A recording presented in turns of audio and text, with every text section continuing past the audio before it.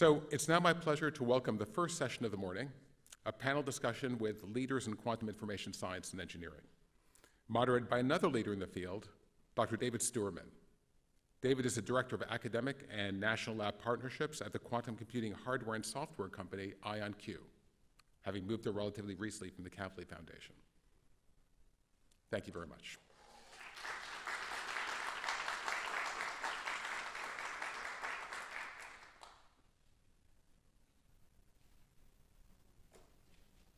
So I think we've begun. Welcome and good morning, and congratulations to an amazing first 10 years of the PME. I'm delighted to host a panel of experts in quantum information science and engineering.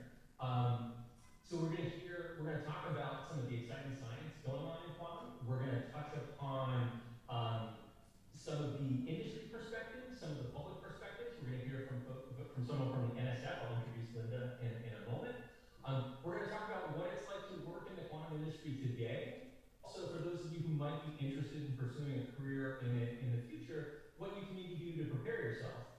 Again, it's going to be an exciting 45 minutes or so, and I encourage you to prepare your questions. I think you can just drop them into the chat, and I'll make sure they get answered. And I'll probably nudge you. Oh, this is a great opportunity to ask some technical questions, some cultural questions, whatever you'd like from some quantum experts. So without further ado, let me take the next few minutes to have our panelists go ahead and introduce themselves and tell us a little bit about their organization.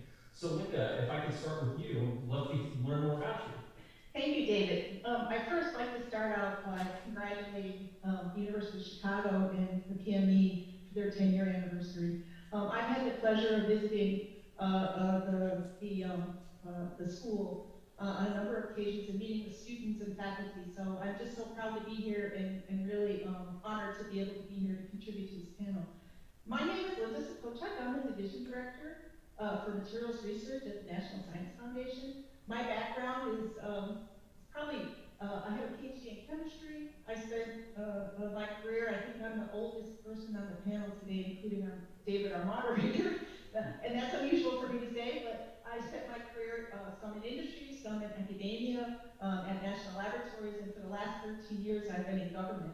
And I have had the pleasure of being the Division Director for Materials Research. And of course, Materials Research at NSF, National Science Foundation, is the place where our main mission is to promote the progress of science. And in doing that, I think materials, as David also alluded to, plays a huge role. And so I want to make a comment that, my superpower is that I have really outstanding program directors that are working in quantum with the community, including Dr. Thomas Derkowitz, who is working with the Office of Science and Technology Policy in many of the National Quantum Initiative activities, and Dr. Miriam Deutsch, who is the leader of our Materials Research Science Engineering Center. And so I think that's one of the reasons I was invited today, because I helped to, and our division, along with the rest of the foundation, helped to initiate many of the quantum programs that David alluded to, which I'll talk about a little bit later. So thank you, and I'm thrilled to be here. Awesome. Thanks, Linda. Matthew, I think we can go to you. Sure. Okay, so my name is Matthew Rakher. I'm a senior scientist at HRL Laboratories in Malibu, California. I'm the department manager for our spin qubit measurement effort, and I'm a program manager for our spin qubit program here at HRL. So I come from a physics background. So I have a PhD in physics from UCSB, where I studied semiconductor quantum optics. Professor Osselon was one of my thesis advisors. After that, I did some nanophotonics postdoctoral work at NIST in Gaithersburg, Maryland. And then I was a Marie Curie Fellow of the European Union at the University of Basel in Switzerland, where I did atomic physics.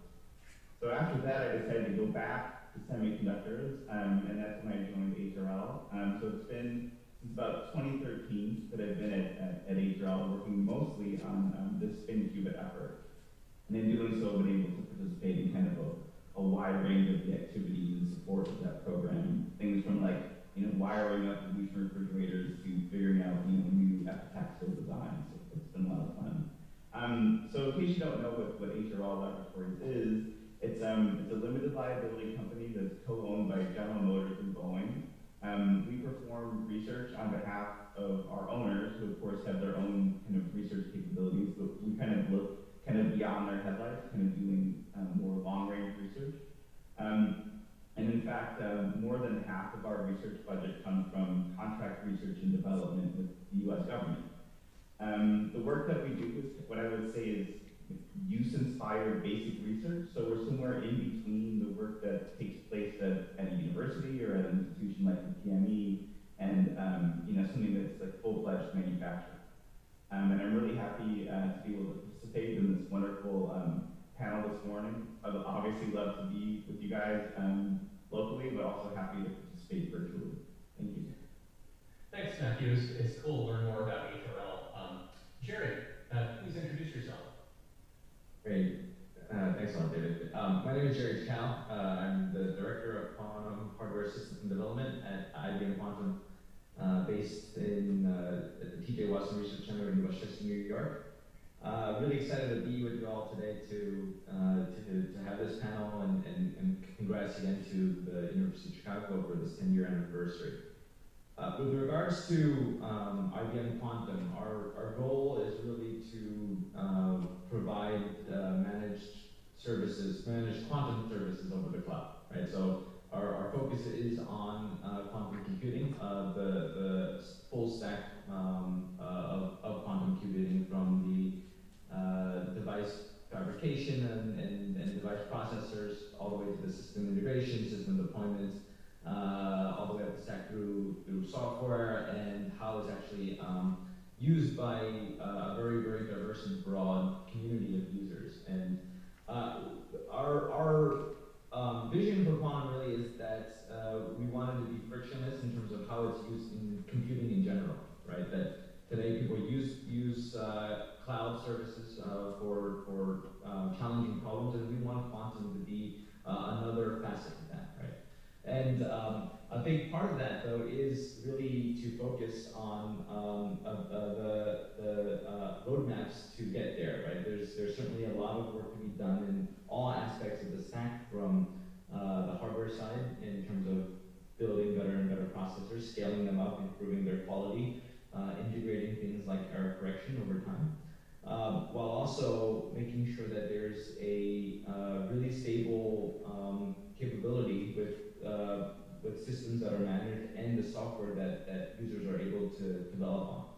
And this means having open source resources like our Qiskit framework, allowing users to basically program quantum computers at a very low level, all the way up to programming quantum computers basically for application demonstrations in machine learning, in chemistry, and all kinds of new areas that are very, very interesting, I think, to the world. So overall, that's kind of what we're driving towards today. We have over 20 full systems that are deployed over the cloud, and we're working towards improving the metrics and driving improvements of our systems over time, and really looking to foster a vibrant community throughout hardware, throughout software, and the entire ecosystem. Remarks, and what I thought was very funny in his opening remarks, he said, well, 10 years ago, no one knew University of Chicago and the PME was going to be, great for quantum information science and engineering. And I got a chuckle because the amount of talent that University of Chicago and folks that have amassed at the PME, there was no doubt that the PME and University of Chicago was going to be a leader in quantum information science. So I thought that was kind of funny. But so I'll talk for just a moment. So yeah, I in fact was a postdoc for David Steuerman when he was in Santa Barbara. My background, I have a PhD in chemistry and worked in condensed matter physics. I was fortunate to be a chemistry professor, see what life was like in the academic world. I did that at the University of Victoria in Canada. There, I kind of blended molecular electronics, which was an incredibly exciting, hyped field in the early 2000s, with quantum information science and spintronics. So it was an interesting merger.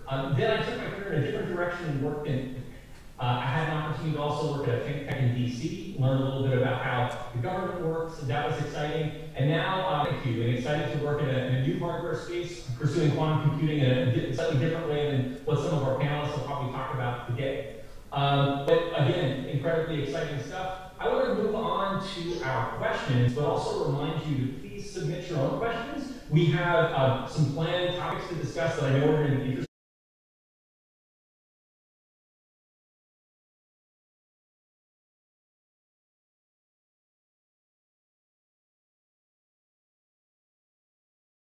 Start with Linda and talk a little bit about what's the role of basic science and basic research and government in quantum information science and engineering today. Linda, please go ahead.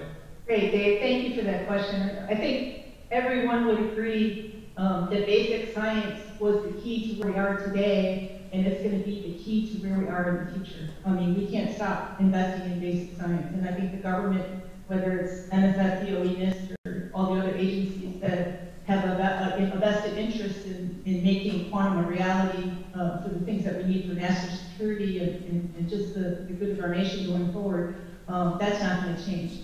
What I'd like to add is our new NSF director, Dr. Conch, has a really great vision for the foundation where it's not just about the basic science that needs to be created, but it's about innovating with it and also those innovations feeding back and generating new fundamental science questions so that we can keep ahead of the game. And I think our distinguished guests here on the panel will also talk about the short and long term. We have, some long-term new developments every day that David also alluded to. That I'm getting an echo. I'm sorry. Do you hear that? Do you think they can fix that? Okay, great. Yeah, so David alluded to the fact that every day we learn something new, whether it's in the area of topological physics or in how we can control entanglement and coherence. We're learning things every day with all the new investments that we have. But I'd like to tell you, okay, they need to fix that again. Okay, so how did this all start? I think about 5 years ago when we realized that there were so many great advances in fundamental science, it was time to start working across disciplines, not just within the condensed matter physics field and chemistry and other physics, but with engineers and computer scientists to really think about the whole entire system, as Jerry was alluding to. And so that's when we initiated Quantum Leap. And of course, that was also initiated due to the international competition. I mean, we saw the EU with its quantum manifesto. We saw the increase in government industry and Google and Microsoft and IBM, of course. And so we knew that it was time to make a major investment in quantum. And of course, soon after Quantum Leap in 2018, Denise Caldwell, our division director for physics, who's on the subcommittee for quantum information science, was part of the strategy that came out of the Office of Science and Technology Policy that eventually led to the National Quantum Initiative, which what we have today. So I think, it's no longer about having physicists conducting cool experiments and trying to understand spooky phenomena. I think we're starting to get a handle on some of these things. And the only way that we're going to be able to harness it is to work across disciplines and work across sectors. And I think you see that as part of the regional capabilities led by the University of Chicago.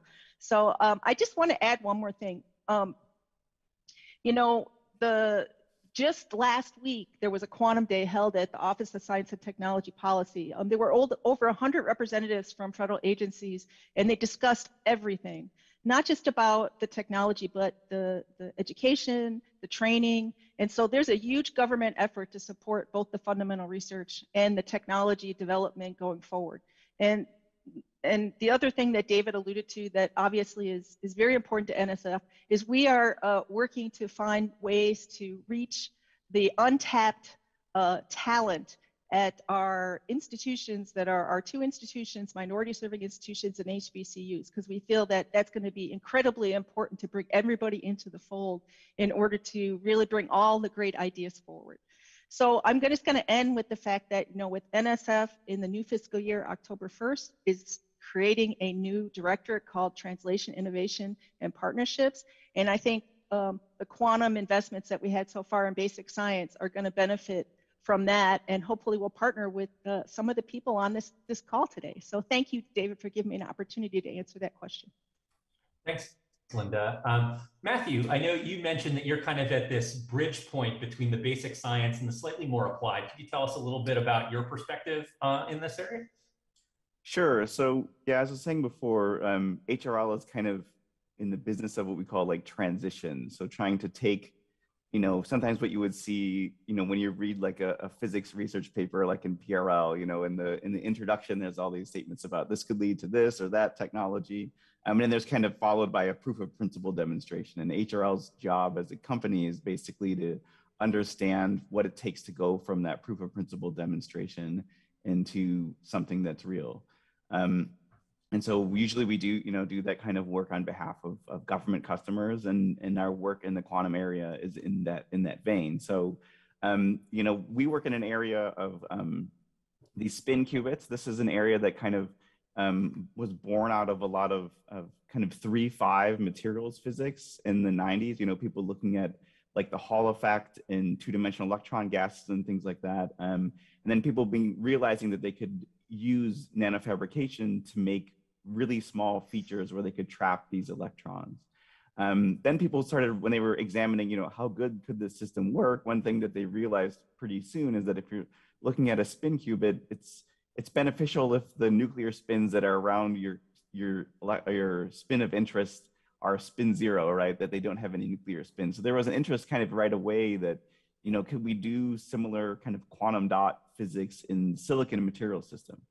And so that's where HRL really came to play, was investigating the silicon implementation of these quantum dot qubits. And the challenge there is that it comes down to an effective mass problem. The fact that an effective mass of an electron in silicon is heavier than in a 3-5 system means that if you want to confine your electrons, you have to make all of your stuff a lot smaller. All of your features need to be really, really quite small. And that's a really big challenge. And I think one of the reasons that HRL was able to be successful in this particular area was kind of a combination of kind of like an academic research mentality of using electron beam lithography to get really small feature sizes, but at the same time having kind of a clean room that has a lot more of the kind of manufacturability, sophistication, and kind of professionalism attached to it. So, when I was in grad school, it was, physics grad students running the e-beam tool. Here at HRL, it's, someone who did their PhD in electron beam lithography running the e-beam tool. And the other big piece of it is that, in developing this kind of technology, and I think this is true of most quantum technologies, that you're really dependent both on the fabrication and on the materials. So you need to have really good materials to be able to do really anything interesting in this area. And that's where we had quite a bit of investment and kind of previous understanding. How do you make, high mobility materials in these kind of silicon two-dimensional electron gas systems? And it was from there that we were able to make a lot of really amazing progress. So since I've been here over the past 8 years, and think about where we were when I started and where we are now, I think it's been really remarkable. And then it's really kind of a combination of that kind of engineering discipline, but also the kind of flexibility that you kind of want to have in a place of, a lot of innovation, like you think of at a clean room in a university. And so, one thing about HRL is, we're doing a lot of, contract research development for the government, but we also, try to support the spin qubit field in the academic world by providing materials and devices. As I said before, like, doing good quantum device research in this area is increasingly dependent upon materials and fabrication facilities. And I think it's not reasonable to expect that like a new professor at a university is going to be able to stand up a capability to fabricate devices of this complexity. And so they need to be able to partner with industrial people like me or somebody else like Jerry, who can, provide the hardware side. I think that can really benefit the community as a whole. And I think that's kind of the direction things are moving in, is from my vantage point anyway. Awesome. So David, awesome. Can I just kick something in there, Matt, that one of where the NSF is responding to that by funding of 2 quantum leap materials foundries. One was stood up at UC Santa Barbara. The second one is being stood up at, I believe it's Montana, University of Montana State University. Mm-hmm. And so I'm hoping that organizations like yours and industry will interface with them. That's part of what they're being stood up to do. And just like you, is to share materials and device concepts. So I just wanted to throw that out there. Thank you. Oh, that's great. Yeah, Matthew, thank you very much. Jerry, so could you tell us a little bit about basic science at IBM? I mean, I know that IBM does a lot, but at this point, what could you tell us about the basic side? Yeah, no, absolutely. And, a lot of our entire program has emanated from the basic research into quantum with, foundational principles from Charlie Bennett, the earlier work with NMR, quantum processors in Almaden Research Lab. But today, really, the way that it fits in is that it's an entire collection of research and development, right? And so the basic research side still absolutely needs to feed into our development roadmap. And the whole point there is that we define our roadmaps many years into the future, right? So probably for the next decade, we already have at least some proposals for what we are planning to integrate with our systems. And a big part of that is to make sure that we are covering the research elements that need to feed into that, even at a very fundamental level.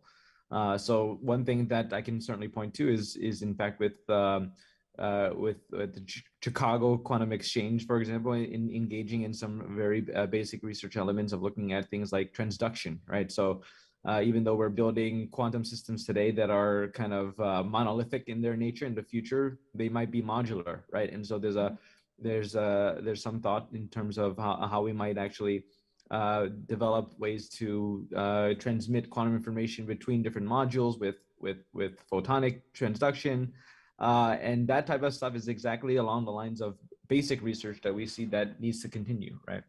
Other elements besides that are not just even within experimental space, but the theory side too, right? Like we have a lot of great error correction codes that are out there, but what will be the ultimate ones that get developed? A lot of that is still going to be fundamentally driven through theory research, and a big part of that is going to be centered around collaborations with NSF, with various universities to drive that forward.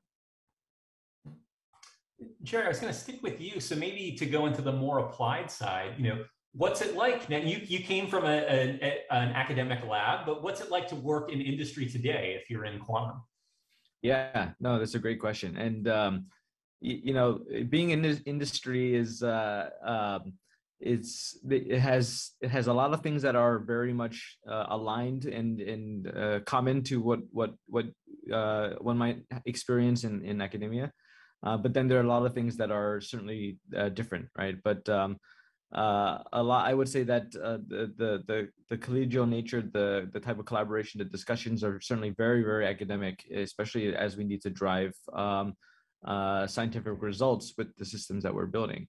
But then I think from an industry standpoint, what we do have the ability to do is bring in some of that engineered aspects of development, right? Like nitty-gritty repetitive cycling of devices, or characterization of devices until you find good ones. Having the ability to have very, very stable fabrication processes that are, process monitored, with a lot of the deep background, entrenched knowledge and know-how of tool users from silicon days, right, of silicon development. That we have in our 8-inch fabrication line at IBM.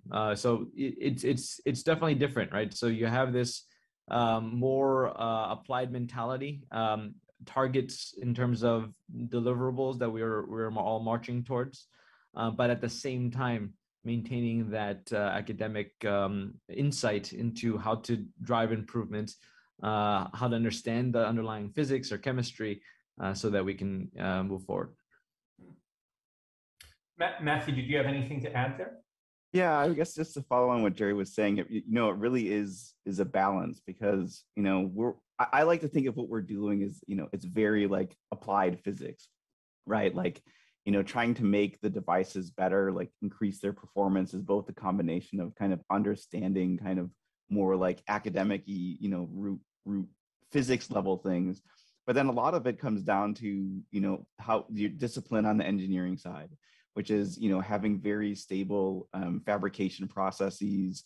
You want to make sure that, it's not just like and when I think about like life, at least when I was in grad school in kind of quantum information, it was like, if you had a good device, you would just sit on that thing and you would, it would be in your dual fridge for like months, and you would just milk that thing and, try to get all the physics that you can out of it. But that's not an acceptable answer in the industry, right? You're trying to actually make a technology. So you have to be able to show that, you understand what's going on and you can reproduce what you've done before. And so I think that's one of the big differences, is kind of that mentality that, this has to be reproducible. We have to understand what the limitations are from the manufacturing side if this is going to become a real thing or not. I guess some of the other things that are maybe different aside from like engineering things is like, the kind of the focus on the goals, right? You kind of have like a set of milestones and markers. You have a roadmap that you're kind of marching to, and what you're doing at every step of the way is understanding if the things that you're measuring are consistent with your plan. Does your map make sense in terms of how you're going to make these devices better or not? And so it's less about like, oh, this is really cool, we should publish this and go talk about it. And it's more like, analyzing all of the results in the context of your strategic plan. Like, does it make sense? Are you converging to something that was better than where you were before? Awesome. Yeah, it's a great comment about the hero devices. Yeah, I think really dialing in processes in industry versus what you did in the clean room as a grad student is a very different world. Linda, I was wondering, so we heard a little bit about what industry needs and what they're doing, and I know there are tons of programs that the many agencies in the government are supporting. Could you tell us a little bit about how the government is preparing students for these careers in industry? Yeah. Thank you for that question, David. And this is going to be key, because you're going to have the workforce to take on all these challenges in the future. So I think early on, the first thing that NSF did when we launched the Quantum Leap was we initiated a quantum science summer school, because we knew that there's not every place institution across the United States that has the idea that PME has of bringing different disciplines together under one school to look at problems like quantum. And so we wanted to provide an opportunity to have a summer school for students that come from computer science, that come from condensed matter physics, come from chemistry, so that they could share and learn some of the common vocabulary of industry. And so industry was a major participant of that. And DOE, Department of Energy, BES, and Air Force Office of Scientific Research helped to support it also. That ran for several years, and that inspired us to go even further in working with your own David Steuerman in creating the first triplets program that he alluded to, which is a way to bring a student and a PI that's working in the quantum area together with an industry or national lab partner. And it's in a way to really, give the student and actually the academic researcher, the professor, some real world experience about what it takes, that the types of things that Matthew and Jerry were talking about, when you really have to think about the application and push it forward. It's a lot different. So we're trying to get students to see that much earlier. I have to say that, the small amount of money that NSF put in initially for triplets has been compounded by a number of industry partners. And of course, David should be congratulated for that. We've got over 70 triplets so far. And through the QuizNet part of University of Chicago that kind of monitors all these things. So I think it's a wonderful program, and we hope to expand it. The other thing that has become really important, our own, as I mentioned, Dr. Tomas Durkowitz is working with the Office of Science and Technology Policy with respect to education. And they've actually have been working on this ideas for on-ramping, retraining, and doing informal education, but also, managing what they're calling the National Quantum, Q12 Education Partnership. That if you're interested in that, it's called Q12 Education. And there's all kinds of activities and curriculum development, because we really need to start, I think government feels, and if you look at the most recent statistics in regards to math performance. If students that are going to eventually go into these fields and be prepared need to have good math skills, and the US is really, really far behind. So we really have to start really early. And interesting enough, they're really trying to teach quantum intuition, you know, to K through 12 teachers. And so if you go to the link q12education.org, you can see what's going on, what's being led by the government, and you can participate. There is a link that you can hit. It says get involved, and if you click on it, there's ways that you can participate, whether you're from industry, your students working on things, your other professors, or even the general community. So I think the government has a lot of exciting things, and there's plenty of things if you go to the OSTP website that links to some of these new activities that are being supported by all the federal agencies that are involved in the National Quantum Initiative. So I hope that was helpful. Do you have any questions? Yeah, it was. I should also chime in. Emily Edwards, I know, is working on Q12 issues as well, and she's at Urbana-Champaign. She's doing a great job. So no, really exciting, and thanks for filling us in. I was wondering if I could also pivot. You know, maybe we'll start with Matthew. You know, if someone's going to come, a student's interested in working at a place like HRL. What do they, you know, how can they prepare? What do they need to know how to do so that they can be productive at somewhere like HRL?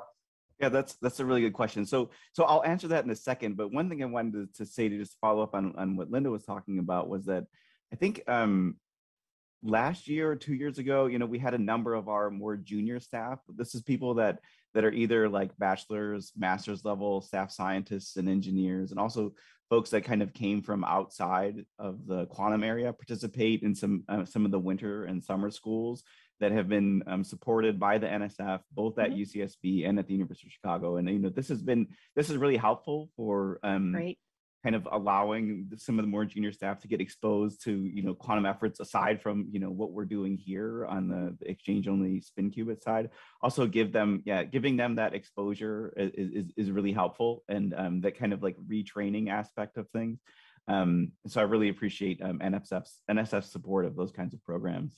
So great to hear, Matthew. Thank you. Yeah, no problem.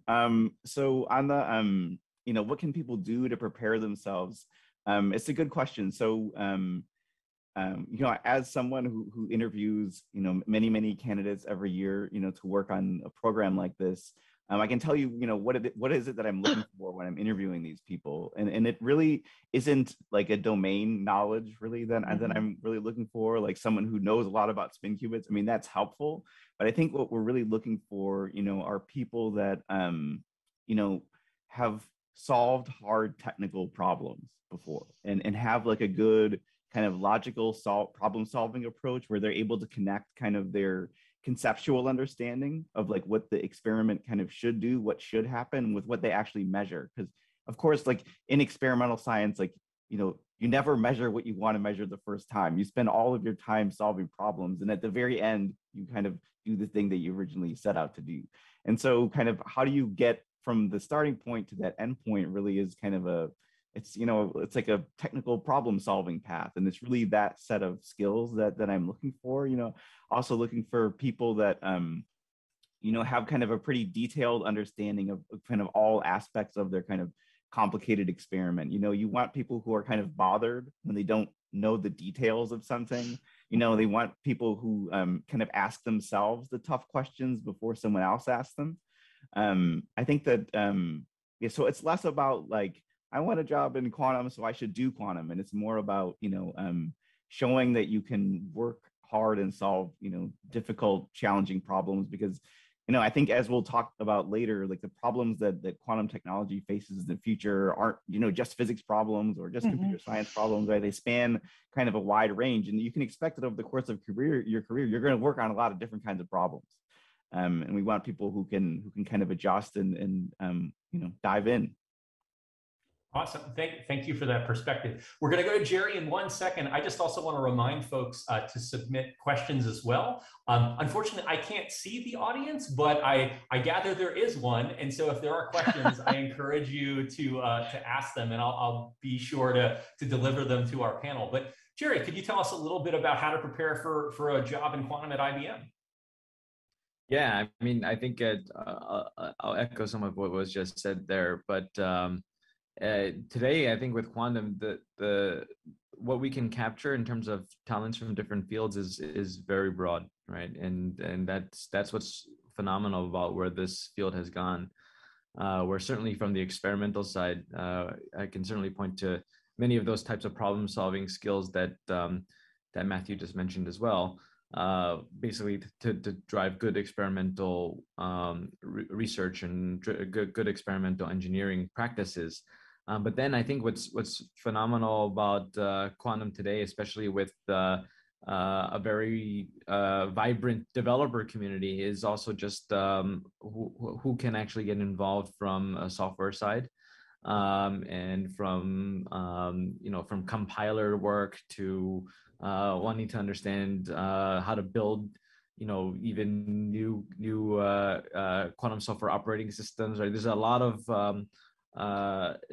of intrusion there of talent that are maybe more from the traditional CS developer realm.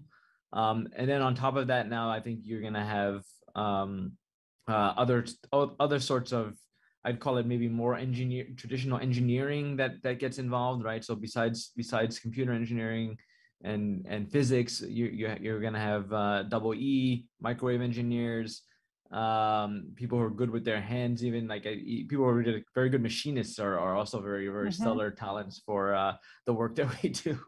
But I think that's really where we're headed, right? Where even in terms of like whether or not you need a PhD is open now, right? In terms of we certainly hire a lot of people coming out of four-year degrees.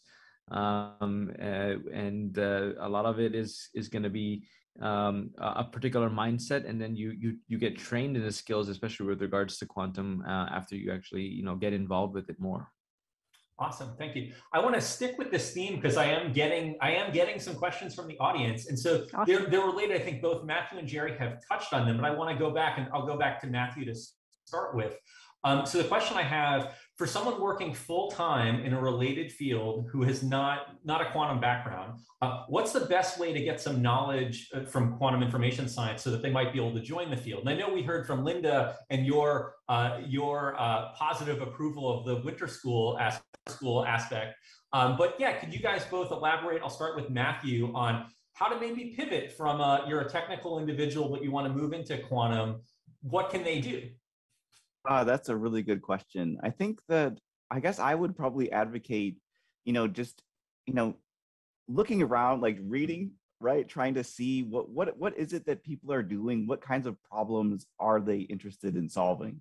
That's kind of a probably combination of reading papers, but also, I think we've moved a little bit away from like papers to press releases and, given the hype cycle of things. But I mean, really trying to connect with someone, I think would be helpful, especially if you're like, it's a completely, you're completely away from this area.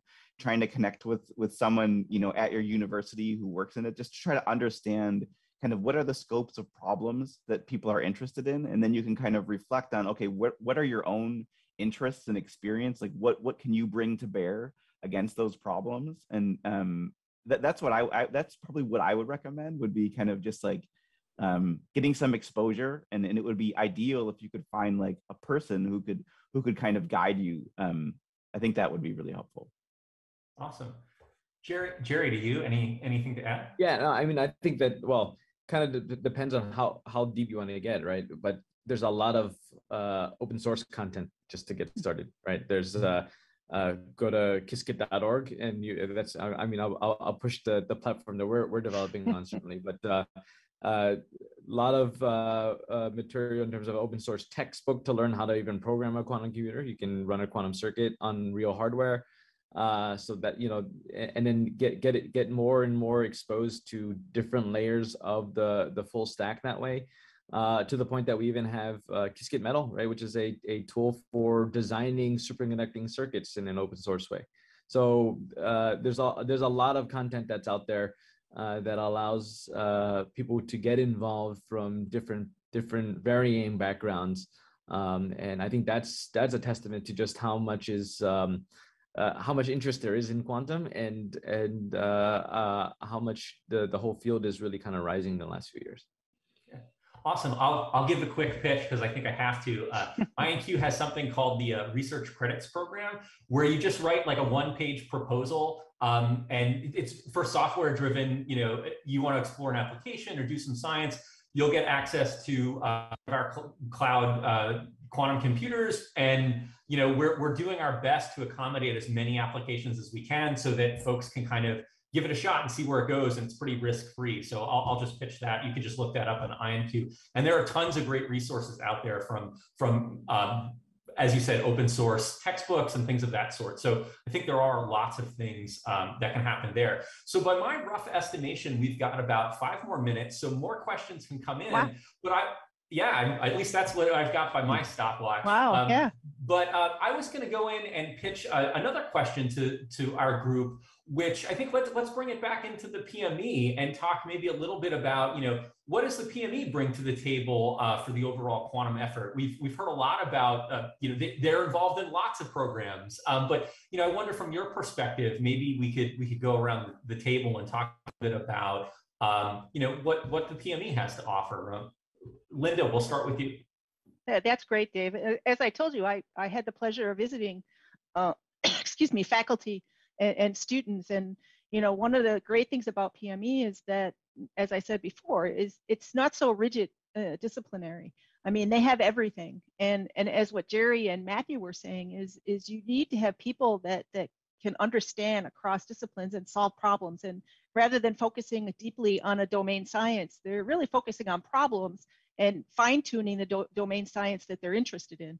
And so I see it's a school that really brings together and thinks about not just the curriculum, but the innovation, the education, and the interdisciplinary part of the whole holistic way, an approach of doing research, which I think is what we need for the nation going forward. So I think PME really reflects the types of things that NSF is promoting with respect to convergence of disciplines in order to solve societal problems. And I really, really congratulate them in their 10th anniversary for being so successful doing it. Awesome. And then I think, Matthew, we're going to go to you. Thank you for the comments, Linda. Mm-hmm.